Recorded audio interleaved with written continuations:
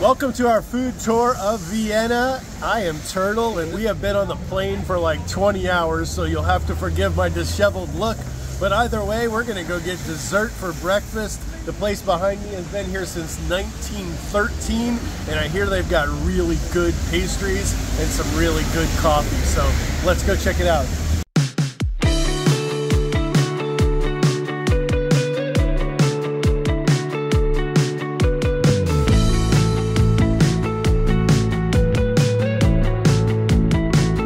Well, we're finally here in Vienna, and after flying 20 hours, why not have some cake and some coffee for breakfast so I can wake up a little bit. And we're gonna start with the Sachertorte, and then we're also getting an apple strudel and the traditional coffee beverages, an Einspanner, which is probably the most traditional when you go to a coffee shop, is to get an Einspanner. And it's like 2 or 3 shots of espresso, and then the rest of it's filled up with whipped cream. And they make some really awesome whipped cream, so I'm very excited to try this.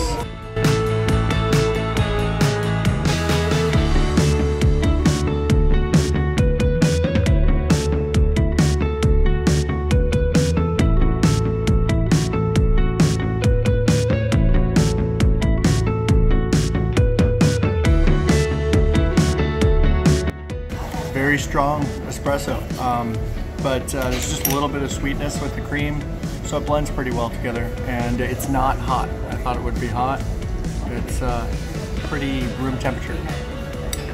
We all definitely needed some espresso, and that cream was so good and so thick, so it took like a couple of minutes to stir it all the way up. And as a good rule, if you are in Vienna and you're having dessert, always get the Mietschlag.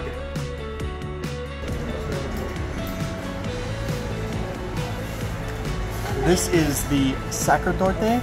I'm probably butchering that. Essentially, it's this really dense chocolate cake, and I got it Mietschlag with cream, which is the traditional way. And this is actually what our waitress recommended, so pretty excited to try it.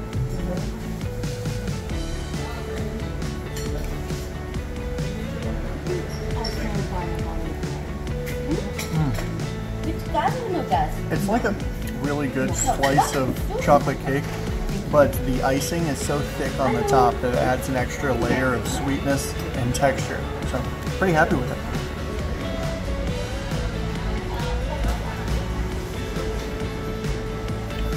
Oh yeah. It's really tart. You can really taste the apricot jam, I believe, that they put in this traditionally. And it's a nice surprise because it just looks like a chocolate cake.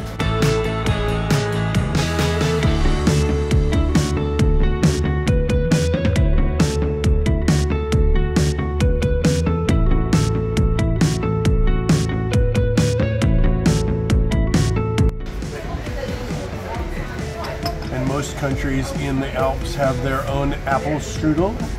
And one of the strongest cases for being the place where it originated is Vienna, and I tend to subscribe to that. So let's see, this is one of the highest rated places to get it.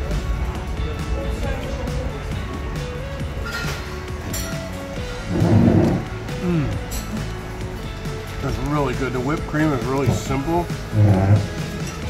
but the star is really these apples in here, and there's a nice cinnamon flavor.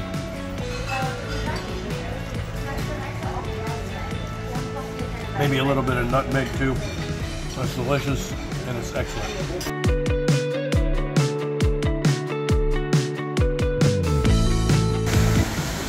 One of my very favorite things at home is a meatloaf sandwich, and they have really famous meatloaf sandwiches here.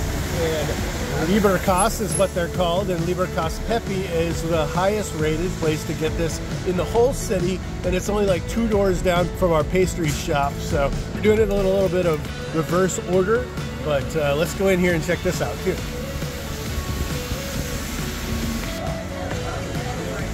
So this is the classic. It's pork and beef on a nice little Kaiser roll.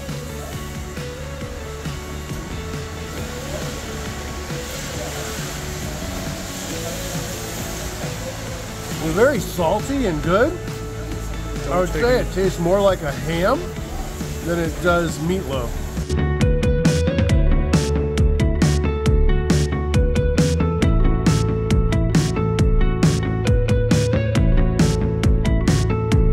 So it's getting towards dinner time, and it is time to have some really traditional food at a highly rated restaurant. So we're gonna head in here. This is a old Benedictine monk monastery, and it is called Melker Stiftskeller, I guess. But it's supposed to have the best pork knuckle in town, and I like a good pork knuckle.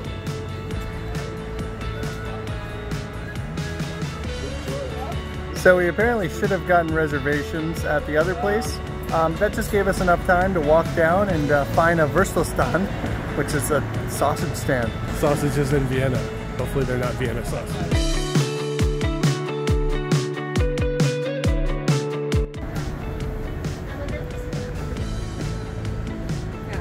This is the currywurst, and it's a sausage with some brown curry and then some yellow powdered curry. And this is one of the classics, so pretty excited.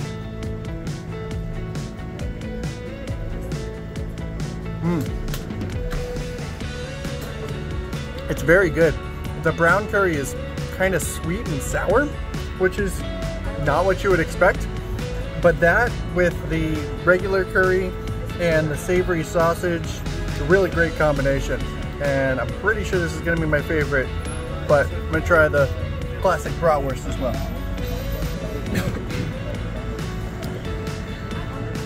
Add a little bit of that mustard on there.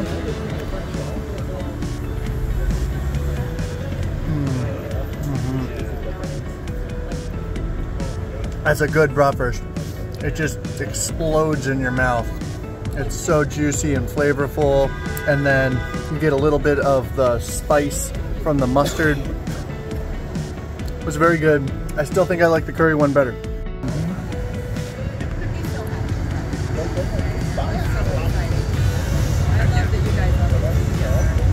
Just a good simple bratwurst with a nice mustard, and we've got a nice Vienna beer. This little sausage place is a nice start to the night. Prost! And prost to you. And while that definitely wasn't the first curry that I've ever had, I was really looking forward to that next meal, and it did not disappoint. No, and it's in this really cool location, like down below the street. We're here down in this old cellar, and this restaurant is actually called Melker Stiftskeller, which means the Abbey of Melker's cellar, essentially. It's a pretty appropriate name. And we got the Saison beer, which is the seasonal beer, and then Alan got the Steigl Lager, and Victoria's got the house wine, and Skål. Prost. Prost. Skål. Cheers. We're gonna enjoy the hell out of this. So the Saison beer is kind of like a West Coast IPA, which isn't really my favorite. It does have a little bit of a citrus type of hop to it, which makes it drinkable. And it's really, really cold. And that's nice because it's kind of warm down here, which is surprising.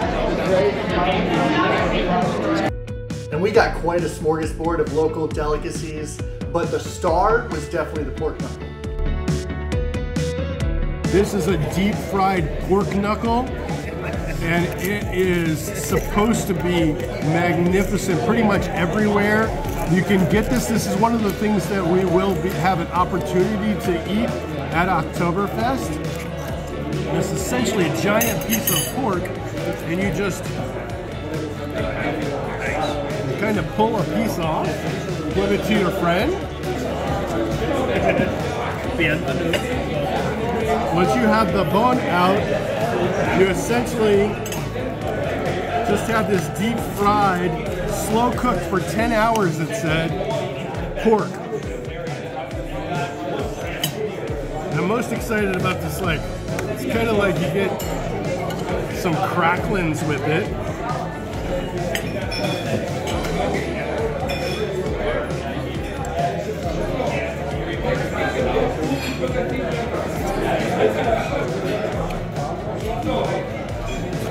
everything I was waiting for. Absolutely delicious. We have enough for all 4 of us. We're gonna go family style on everything tonight, and we are going to really, really enjoy everything about this. Prost, pork prost.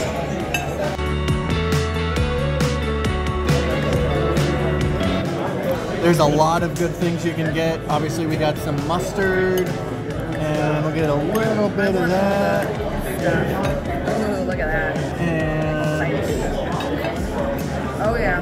Gonna get a little bit of this sauce, which seems kind of like a French onion base. Oh my god. And then this is like pure horseradish. So we only want a little bit of that. Because it is very strong.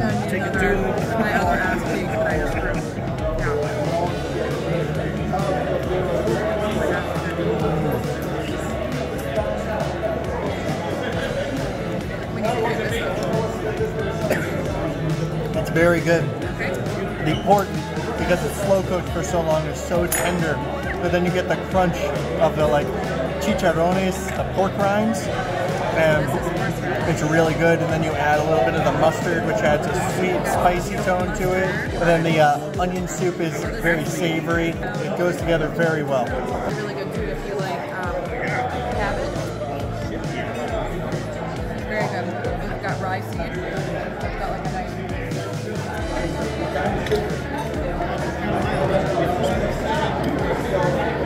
And this plate is finished off with like a potato dumpling.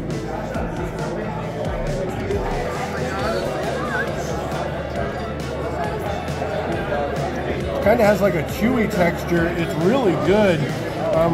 Feels kind of like a mofongo almost, made out of potatoes. There's a little bit of slaw there.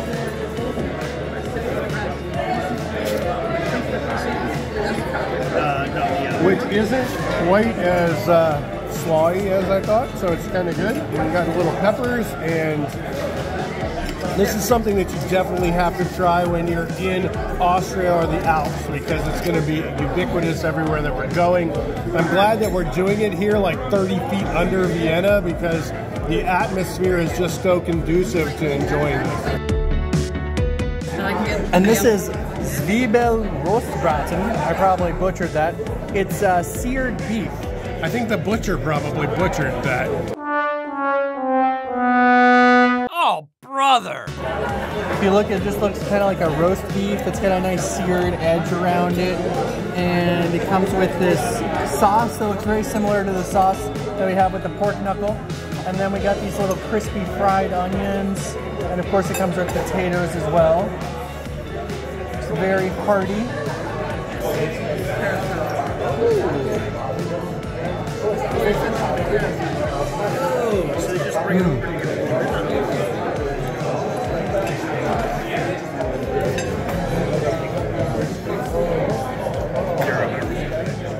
It definitely tastes like it's cooked in some sort of red wine base. It's very good. It's very hearty. It reminds me of something that you'd have in Italy.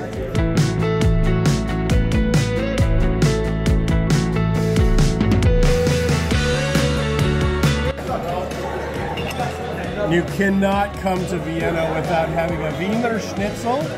This is a veal Wiener Schnitzel, which is the traditional way to do it. And we're in a traditional restaurant.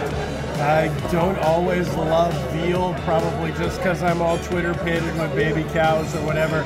But it is usually delicious.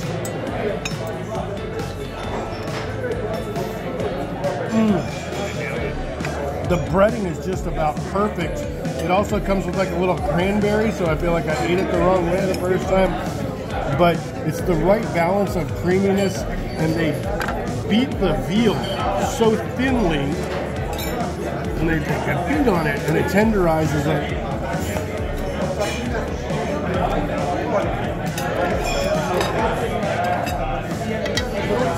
Everything we've had at this place is top-notch. It's wonderful, and you should definitely go out of your way to find it when you're here in Vienna. Alan, what is your favorite part of the meal? Hands down, pork knuckle. What do you like about it? Probably the knuckliness of it. Yeah? That was my favorite too. I really enjoyed the knuckle. I gotta say that's where it got me. Right, it's not arthritic at all. And how about you, babe? I don't really do favorites because, like Brendan, I like to eat and I like a lot of different things, but I thought the pork knuckle was really kind of unique, even though we've had a lot of different forms of fried pork, like a chicharron. This had a bunch of really great things to it, and then of course the Wiener Schnitzel. That's like so yummy. Before I had the Wiener Schnitzel, I would have said that the seared beef was my favorite because I just thought it was really nice and hearty, and I love the red wine base. But the Wiener Schnitzel is very nice. The veal is very tender, and then you add the cranberry sauce to it. It just adds a little extra, and I really like it a lot. And for me, it's the squeeze of a lemon. No, it isn't.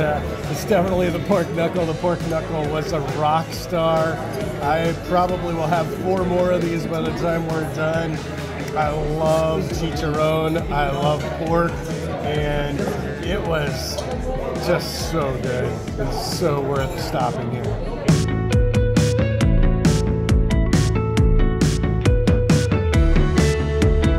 They usually have Viennese this time of year, but because they didn't book it far enough in advance, another Wiesn took over, and it's more of like a music/beer festival. And so we just decided we're going to go around and hop around some breweries and get some street food. This one's called Schnauzer and Beagle, and it's just a small little nano brewery. Apparently Australian style beer, so we came to Austria to have Australian beer. Good eye.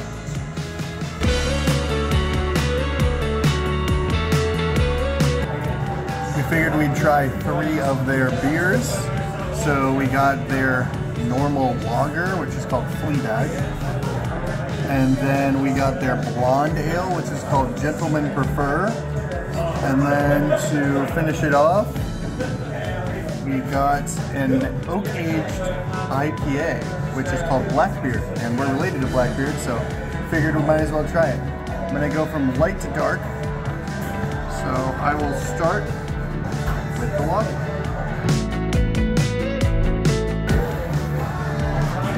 It's boring. You can drink it though. It's smooth. There's just not much to talk about it.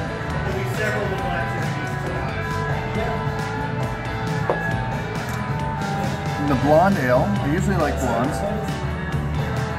Smells a little bitter.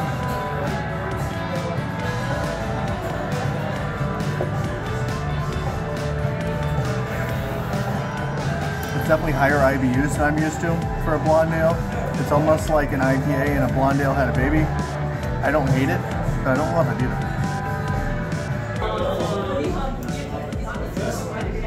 So Blackbeard, it doesn't smell very piratey because I'd expected a piratey probably stinks, and this is really floral.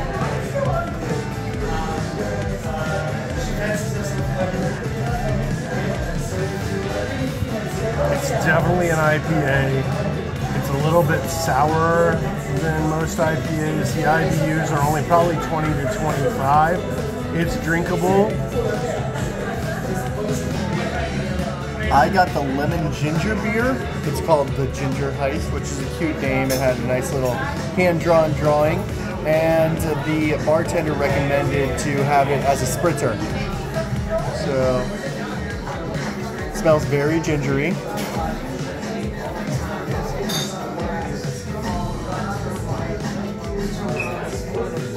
It's pretty gingery, but it's really lemony. You don't smell as much of the lemon, but it really comes through in the flavor. It's really nice and refreshing.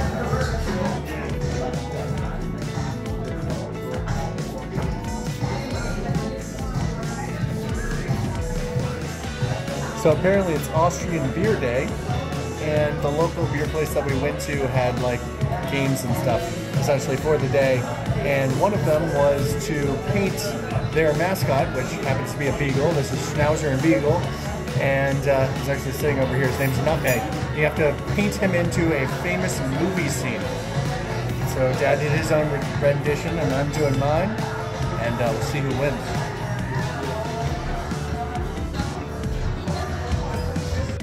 And so we really took our time with that and tried to make it really nice. We don't really have a lot of artistic talent in this family except for Victoria.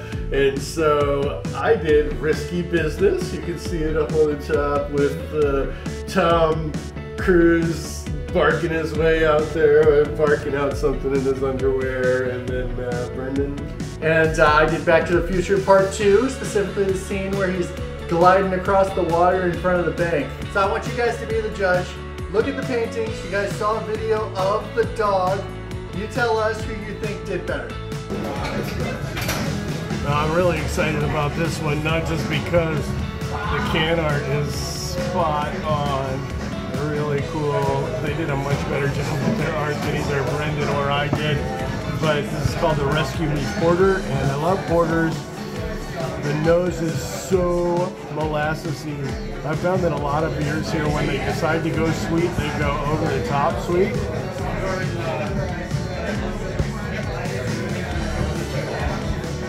This is a very, very good beer. We may not have liked the lighter beers, but this dark porter is excellent, and the molasses really comes out.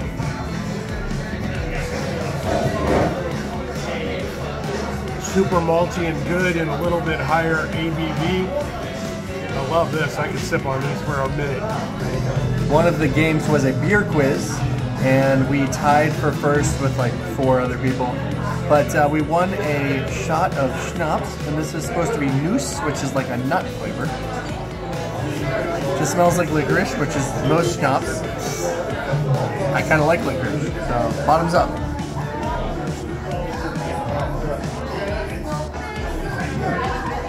It's actually really good. It's kind of got like a sassafras kind of flavor to it. It's almost like a root beer and a licorice. It's actually really good. So I had to try one more beer. This is a South Asian wheat. It's supposed to have a lot of like Asian spices like cardamom and cinnamon and stuff like that. It smells really mild. I don't smell much of that, but I'm hoping some of the flavor comes out.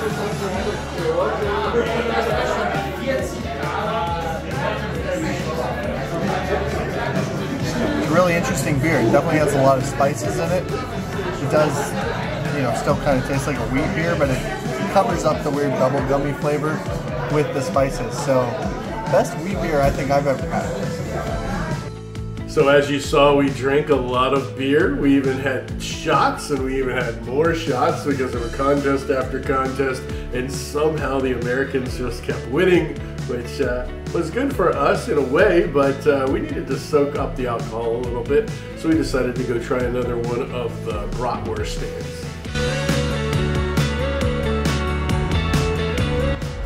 So we're at this famous little delicacy, we'll call it. It's a street food place, and we got some Kaiserkeinen, and this is cheese stuffed into a bratwurst, and they cover it in onions and ketchup, and there's a little mustard on the side.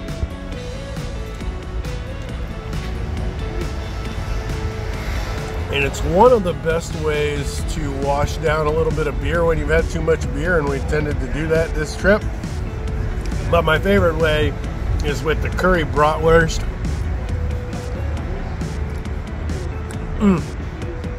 I'm a sucker for this. I wish I could find it back in Florida. So if anybody in Florida wants to make a lot of money off me, come to Vero Beach and make some curry sausage, because I'm into it, baby.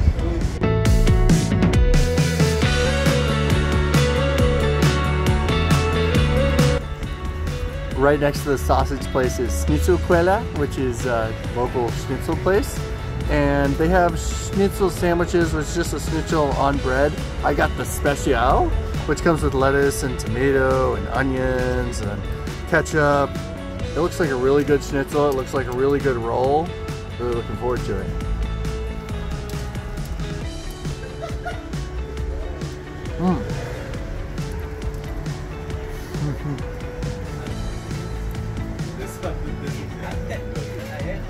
That's really good. Our friend here said that this is one of the best places to get it around here. You can get it in one of the other districts in Vienna, but to get like traditional schnitzel, this is one of the best places here. So really glad we found this place. Did not disappoint.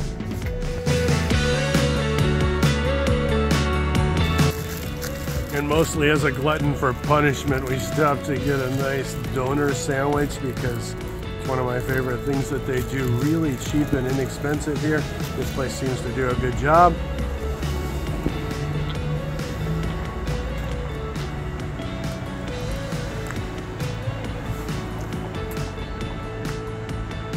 We had them go all the way with the chicken one.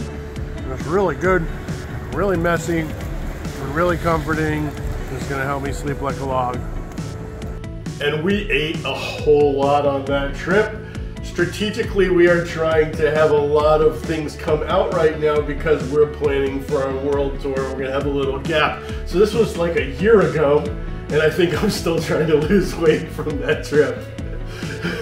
No, but I mean, can you blame us? You guys saw the amazing food we had, and I want you guys to go down in the comments and tell us what your favorite is, maybe what made your mouth water so much, and then go out to Vienna yourself, go have some of that food, and as always, find yourself on the journey.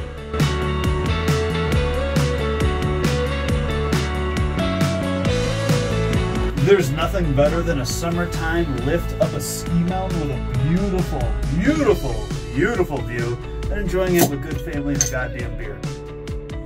What are you gonna try the meat prosciutto? All right, meat prosciutto.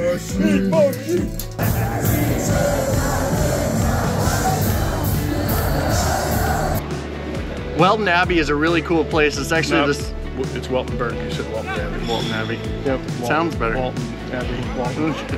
John boy. Weltenberg. Weltenberg. Okay. So I was considering taking Alan with us on our world trip just for security, but we're also going to bring him to the road.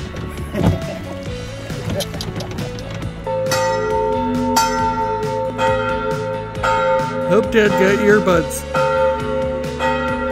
Let's get moving so we can go see everything.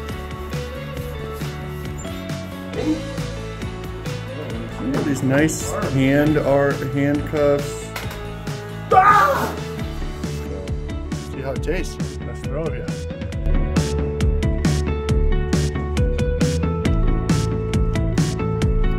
It's really weird.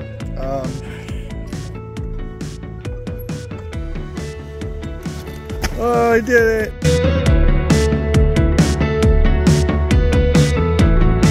Come on, big girl, big splash.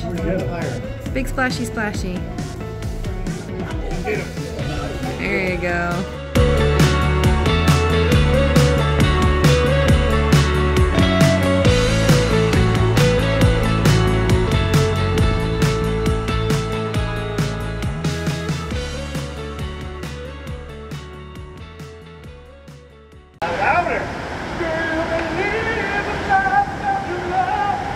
I can feel something inside me say I really don't think it's strong enough.